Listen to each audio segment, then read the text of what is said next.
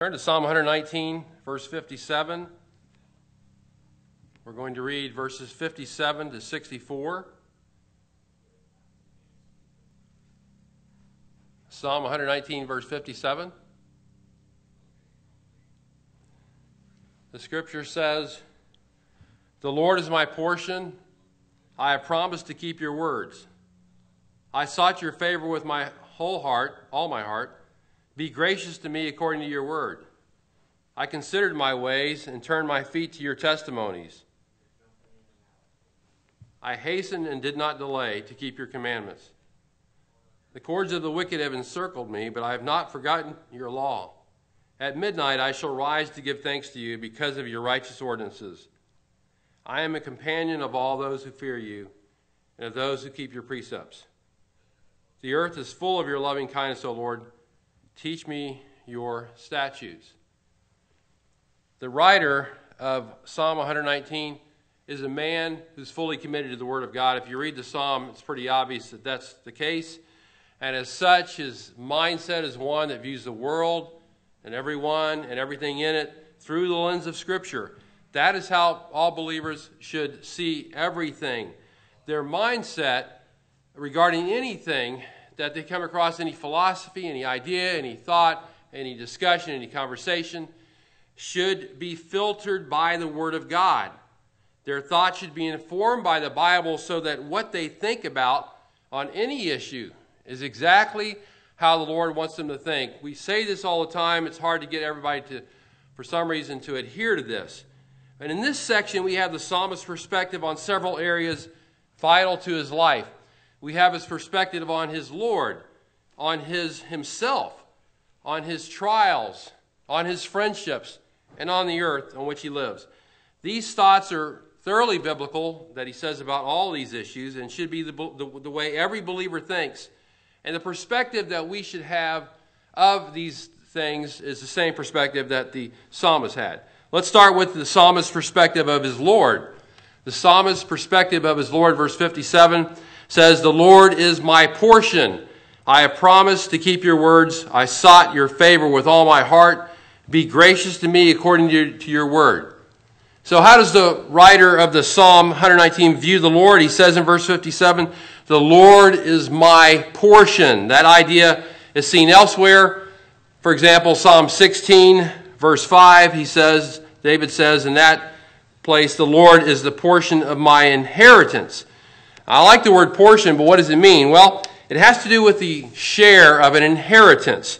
Sometimes in a will, a person will bequeath their children maybe some land or a house or something like that, and it legally belongs to their children. They can expect to receive it one day. It is called in the Bible their portion. It rightfully belongs to them. Now in the Old Testament, the tribes were promised a portion or a share of land as their inheritance in the land of Canaan. I'll read Numbers 33, 50 to 54 for you, or at least paraphrase some of this.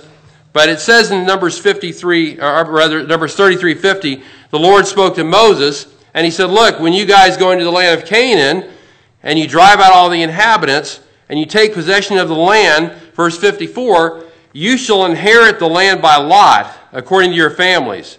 To the larger you shall give more inheritance. To the smaller you shall give less inheritance. Whatever the lot falls to anyone, that shall be his. You shall inherit according to the tribes of your fathers." And so that applied to all tribes of Israel, with the exception of one, the tribe of Levi. Numbers chapter 18, verse 20, the Lord said to Aaron, in other words, he said to the tribe of Levi, "You, tribe of Levi, shall have no inheritance in their land, nor own any portion among them." Well, that doesn't seem very fair. Why would the Lord exclude the tribe of Levi from an inheritance, a portion of their inheritance? In today's world, that would not fly. They would be highly upset. People would be highly upset today. But it happened in the Old Testament. And so let me read this whole verse, Numbers 18:20. It says, "The Lord said to Aaron, or to the tribe of Levi, you shall have no inheritance in their land, nor any portion among them." We want to concentrate on the word portion. And then he goes on to say this. The Lord says, "I am your portion. I am your inheritance among the sons of Israel. The Lord is to be the portion of the Levites. So you might think, wow, are the Levites getting ripped off? Because they don't get any land like everybody else. Yes, they are allotted cities scattered through Israel to live in, kind of like a parsonage, but they don't get an inheritance like everybody else. So did they get ripped off, you might think? No, they did not get ripped off. They had something greater than just land. They had the Lord himself. He was their portion. He was their share. He was their inheritance. Now, other Israelites could, of course, know the Lord, but the tribe of Levi had the special privilege of serving him now and then with a reward to come. They had this special privilege of serving him in a special way, of approaching near unto him to offer sacrifices. And they had to especially depend upon him. You remember it was the Levites that were given the tithes to take care of their needs. The Net Bible translation of verse 57 is this. It says, the Lord is my source of security. My source of security. We're talking about the Lord as our portion. And the Net Bible note there says this. The psalmist compares the Lord to land property.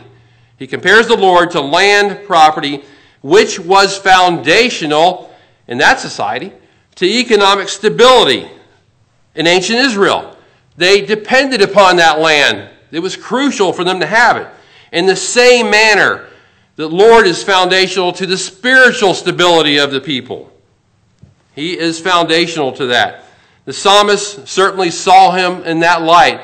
An old commentator, Albert Barnes, says this, God was to him, to the psalmist and to the Levites, what other people seek in wealth and honor and pleasure and fame. To him, God was all in all, and he asked for nothing else.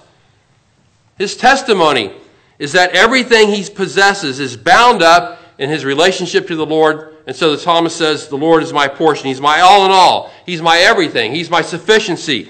He is my security. He's all I need. This is a very personal statement of love, of appreciation, of comfort, of knowing the Lord. Very personal. You are my portion, O Lord. Can you say that? Those are the words of a satisfied soul. Satisfied in God, he's satisfied with the portion received. And that portion is the Lord himself, even if he gets no land at all. Now, what greater possession can a person have than the Lord himself? A lot of people are fooled by the theology of the prosperity gospel because they're promised wealth, and so they want wealth as their portion. That is what they value the most. And in that theology, apparently the Lord is a means to an end. And so if they're being honest, they would have to say, my portion is wealth. But for the child of God, the one who Christ died for, paid a price for, substituted himself in our place for, our portion is the Lord himself.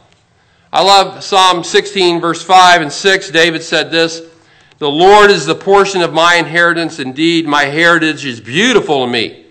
I'm so thankful, David says, this is so great, so wonderful, so beautiful that my inheritance is the Lord. Now, like the Levites, David knows that what matters more than anything in life is that he knows the Lord. He has the Lord. Nothing's better. Nothing will satisfy the heart more than that. And so to possess God, he knows, to possess God is truly everything to him. Of course, we possess him because he first possessed us. We know that. And so you're not missing out. If you have no possessions in this life except for the Lord only, you're not missing out. If all you have is the Lord as your possession, he's your only portion in life, that's all you have and nothing else, you're not missing out. Because in Christ, what does Colossians 2:3 say? In Christ are hidden all the treasures of wisdom and knowledge. Colossians 1:12 says that we should give thanks to the Father who qualified us to share, to have a portion in the inheritance of the saints in light. This is our portion, to know the Lord. So out of gratitude for the Lord, for this great heritage in life the psalmist has throughout eternity, he says this in verse 57, the Lord is my portion. I have promised to keep your words. Or literally, I have said I would keep your word. Now it seems to me if the Lord is your portion in life, that you would desire to do his bidding. That you would give careful attention to the words he has spoken as recorded in his written word. This commitment to his word is going to be reflected in your life. People are going to see this. They're going to know that the Lord is your portion. They should see this. To say the words, the Lord is my portion, the Lord is my sufficiency, the Lord is everything to me, and yet you don't make the word of the Lord the rule of your life, that's contradictory. That is a contradiction. Can't be. It goes against all common sense. If the Lord is your portion, then the Lord's word is also your portion. You can't have one without the other. And so he makes this promise.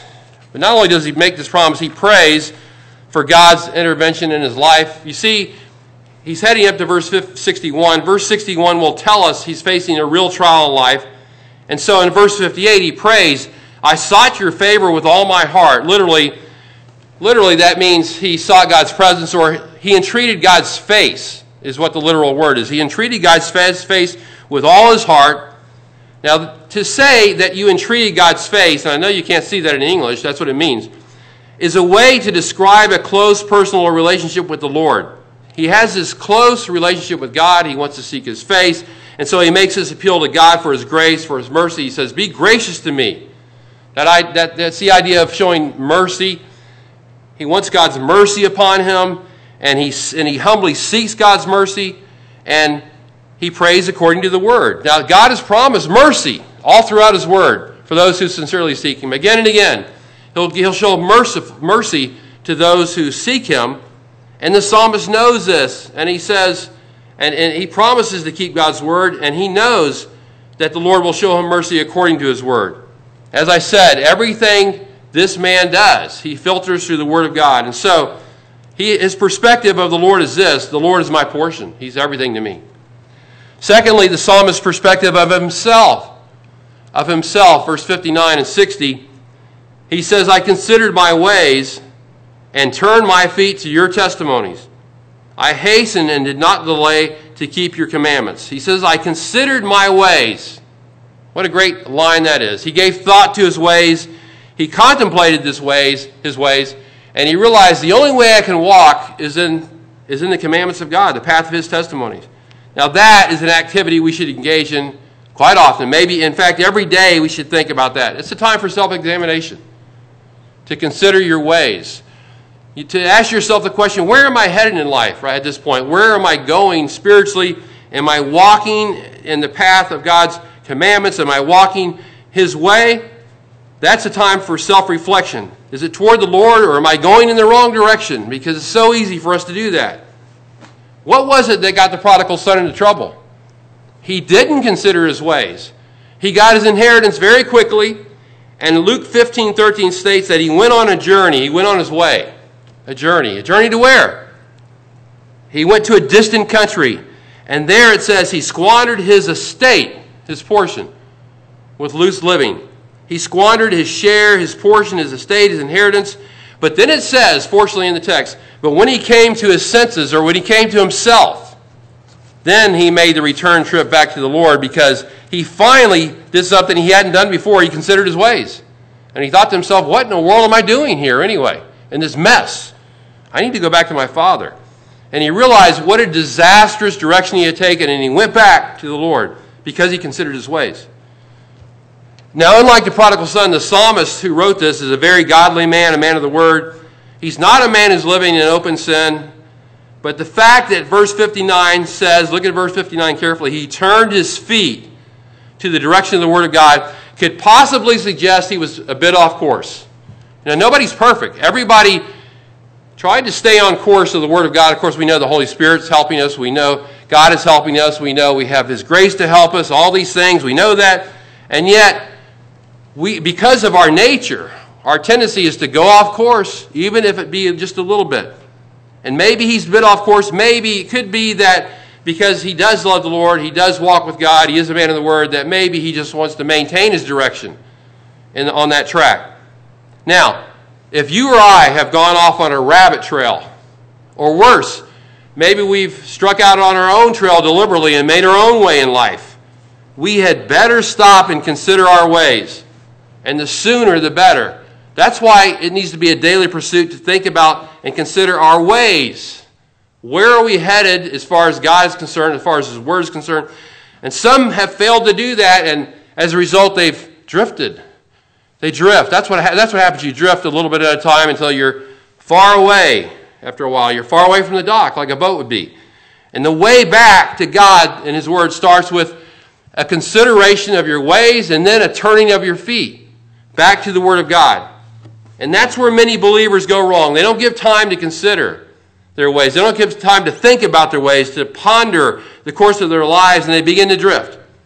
And that drift first becomes noticeable. Have you noticed this in churches? First becomes noticeable because the person stops showing up to the worship services. Maybe he misses a Sunday morning. Now, we're in a time period where not many people are at the worship services, but you know what I mean, when we're back to normal times. Person misses a Sunday here, he misses a Wednesday night there, and then their absenteeism grows stronger and stronger, and after a while we say, hey, what happened to so-and-so? Where did he go? Where's he at? And in the meantime, those people stop hearing the word. In the meantime, their lives are in total shambles, and nobody even knows what's going on with them. All because they don't consider their ways. Turn your feet, if you're in this condition tonight, turn your feet back to the Word of God and get back on the path of righteousness. Verse 59 calls His Word your testimonies. That's a synonym for the Word of God. The Word is a testimony to God's character, to His nature, to His will, and it holds us accountable. It's a witness that holds our thoughts accountable, that our actions accountable. If we're walking contrary to God's will, God's character, the testimonies of God's Word hold us accountable to that. So we do as the psalmist did. We take action and we turn our feet toward the direction of the Word of God. Now, elsewhere in the Bible, that's called repentance. Repentance is change of direction, basically, in your life. You were walking toward worldliness. Now you're walking toward godliness, and God works in your heart to bring you to that place. This decision the psalmist made here in verse 59, I consider my ways. This decision to turn his feet back to the Lord's Word was not long in coming after he considered his ways. Look at verse 60. After he considers his ways, he says, I hasten and I did not delay to keep your commandments. Now, he could have just said, I hasten to keep your commandments. We would have understood. But he doubles up on this idea, and he says, and he adds another phrase, I not only hasten, I did not delay. He wants us to know, he wants the Lord to know, I mean business. I mean business. And he says, basically, I'm going to get after it, and I'm not going to procrastinate.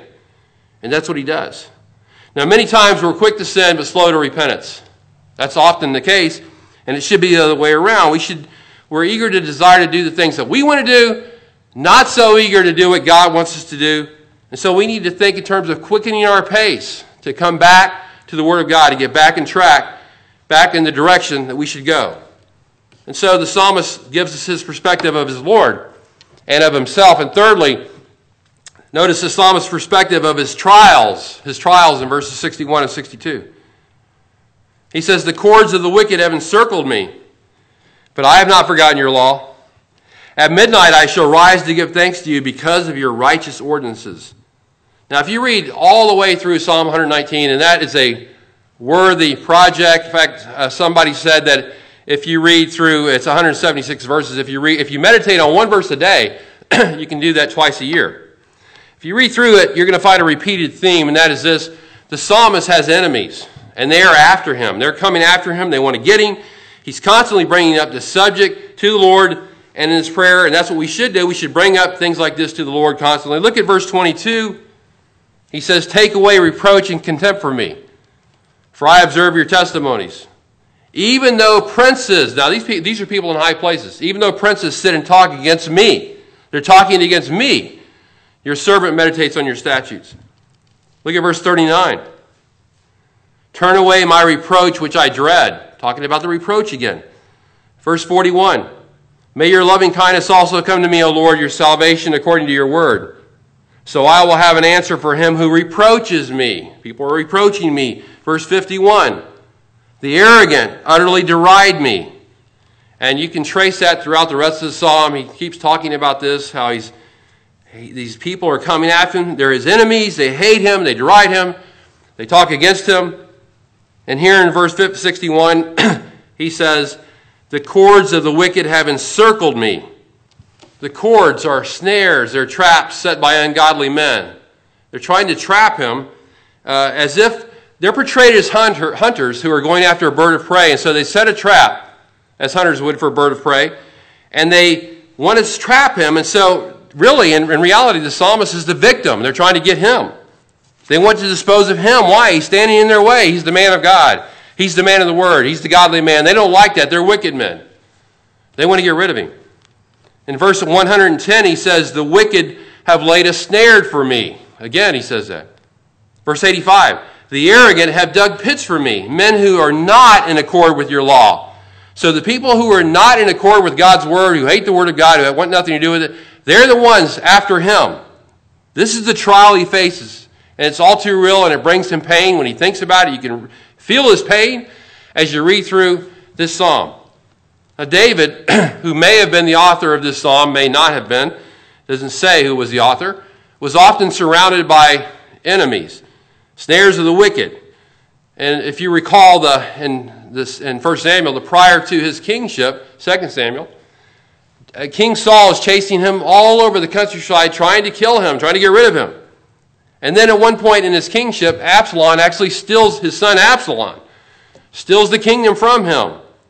And so David is often speaking of the trials that he had. That if the writer is someone else other than David, he too is hounded by enemies, whoever it is. Now, your trials may not be as severe as the psalmist. You may not have people trying to kill you. People in high places may not be mocking you. They might not even know who you are. But the trials you face for you are nevertheless difficult. You feel the difficulty in them, even if nobody else does. And you may even sense a great deal of inward pain. So, first of all, let's recognize the reality of the situation, the problem, the trial. So what do? Well, for one thing, you pray, as the psalmist did, and seek and bring this to God, like James 1:5, seek wisdom from God in your trials. You can do that. You should do that. That goes without saying. But there is another element in the middle of trials that brings us comfort, that strengthens us, that encourages, and that is the Word of God. You would not want to forsake that in that time. He says in verse 61, the cords of the wicked have encircled me, but I have not forgotten your law. Now he feels hemmed in. He feels pressured. He feels surrounded by his foes. But he doesn't allow the external pressure to keep him from his greatest source of comfort, the Word of God. A lot of people would do that. The greatest source of comfort you have is the Word of God. Don't put it aside. Unlike the man in James 1, he does not intend on forgetting the Word of God. He says, I'm not going to forget it. Now, it may be easy in a trial to neglect the Word of God because you can become so consumed with the trial, so consumed with the difficulty, that you might lay aside the Word of God. You might even think, well, this isn't doing me a whole lot of good. That would be a huge mistake. And there are believers also who spend such little time in the Word that when a trial does come, they are ill prepared to deal with it. They just are not ready. They have not fortified themselves with the truth. But I will tell you this, ready or not, understand your greatest resource in a trial is the comforting, encouraging hope to be found in the Scriptures. Verse 92 of the same psalm, he says this, David says, or the writer, whoever it is, says, if your law had not been my delight, then I would have perished in my affliction. If I had not got a hold of your word in my trials, I don't know where I'd be today, he says. Back in 1846 to 1856, somewhere around there was what was called the Highland potato famine. Now, that's not the Irish potato famine. This is Highland in the Scottish Highlands, the Western Scottish Highlands. And there was the people there were suffering from lack of food in that time period. And it was said there was never a more severe time of distress for that area than that time. Now, there was some kind of public charity available at that time for the very poor people. But they were given some money every day, barely enough to live on, just to help the poor out. And there's a report given of a poor, old, frail woman who was in a grocery store one day, the grocery store of that day. And she only had a few coins, not much. She couldn't buy much of anything. And so she took the coins and first of all bought the necessities, the things she absolutely had to have, which were very little. And I want to read the rest, a couple of lines here about what happened. Somebody witnessed this event in this store. And this guy says, this woman, this widow woman, this poor, frail widow woman, she came to the last penny she had after buying just a handful of necessities. She came to her last penny, and with a cheerful resignation on her wrinkled face, she said, Now I must buy oil with this. I must buy oil for my lamp to see at night. I must buy oil with this, last penny. Why? That I may see to read my Bible during these long dark nights, for it is my only comfort now, when every other comfort has gone away. No husband, no money. And she said, the only comfort I have left is the Word of God. I want to read it. In feast or famine, we must not forget the Word of God. She didn't want to forget it. The psalmist didn't want to forget it. The wicked here could not hinder, they could not destroy the psalmist's determination to keep the Word of God. He's going to remain faithful no matter what the trial. He's going to be committed, and he is committed. And so he says, I have not forgotten your law. Even in the midst of this difficulty, this trial, I have not forgotten your law. That would be the worst thing you could do, was to forget the Word of God in a trial. Not only did he not forget the Word, he thinks about it day and night. Look at verse 62. At midnight, he says, in fact, at midnight I shall rise and give thanks to you because of your righteous ordinances. Not only did he not forget it, he thinks about it. He says, I'm going to rise at midnight. Midnight, I can tell you I'm asleep at midnight. Now, some people in this church are not asleep at midnight. They stay up till 1 or 2 in the morning. I am not one of those people. I go to bed before that. And back then, I imagine people went to bed early. It's a farming community, and people didn't go to bed late. They didn't have entertainment all night. They didn't have electricity. They had to go to bed. They had to get up early. But still, to get up at 12 a.m. is not a full night's sleep. So why did he want to get up at 12 a.m.? I can't even imagine that. He wanted to get up to give thanks for God's Word. That's why. That's why, one reason, to give thanks for God's Word. That's a purposeful activity. He plans on doing it. Notice the intentional phrase here, I shall rise. I shall rise. That's not because he couldn't sleep. It's not because he's tossing and turning. This is a deliberate decision to get up for one purpose, to thank God for His Word. Now, I don't know why he decided to do this at midnight, but he didn't consider it too sacrificial to thank the Lord. It was a purposeful activity. Maybe he wants to show his gratitude around the clock for God and for His Word. Some of us have a hard time being grateful when we get a good night's sleep. But this man, willing to rise at midnight to express a heart of gratitude for the Word of God. The Puritan Thomas Manton said, no hour is unreasonable to a gracious heart. No hour of the day or night, doesn't matter what it is unreasonable to the heart that is gracious, he says. And so, even Jesus prayed all night at times. David said he prays God 7 times a day. Spurgeon said, every hour is canonical to a saint. Canonical meaning, he's talking about the canon of Scripture. Every hour of the day or night is good for the Word of God. Good to read it, good to study it, good to give thanks for it, whatever it is. Every hour is canonical to the saint. Now, the wicked people in verse 61 want nothing to do with the righteous ordinances in verse 62. It's those righteous ordinances, those righteous judgments that are going to judge them on the last day. They don't want anything to do with it, but the righteous are thankful, should be thankful for the written word God has given us.